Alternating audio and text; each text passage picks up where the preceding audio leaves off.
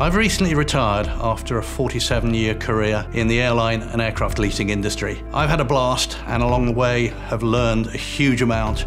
In fact, my whole career has been a learning experience. We're now at a stage where the first leaders of this industry are drifting off into their own career sunset. The ISTAT board is fully committed to investing in education. We'll be launching the ISTAT PDP program later this year. We believe that this will be the cutting-edge educational program in the industry. 3 main modules. The first one is going to be about the airline business and economics. And the second one, aircraft design and manufacturing, aircraft valuation and aircraft maintenance. Third module will be about aircraft trading and finance. And then we will have a wrap-up session, sum up and have an assessment and an evaluation. We're also going to have sessions about negotiation, presentation, communication, and there's going to be an opportunity also to network, because we're going to have some evening activities and guest speakers throughout the course. This course will offer the participants an opportunity to familiarize themselves with other disciplines within our industry, which is going to provide much more context and I think